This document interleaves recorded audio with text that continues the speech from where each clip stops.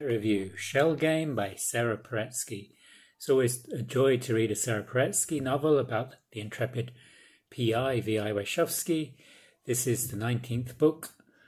Private investigation has changed since the early years, and more investigative work is done on the internet. Whilst V I Warshawski is feeling her years and is not immune to the internet, she is not above getting her hands dirty in pursuit of her investigation. The story starts slowly as Lottie's nephew has been arrested in connection with the battered body of an archaeology student found in a Chicago wood, and one of Vicky's nieces has gone missing. All these are connected, but Vi has trouble pulling the threads together, and there are some vicious Russian mobsters who want to stop her investigation at all costs. Vic's ex-husband, who works as a lawyer in some swanky offices, is also connected with some shady deals, and Vic manages to sneak into his office with the cleaning crew.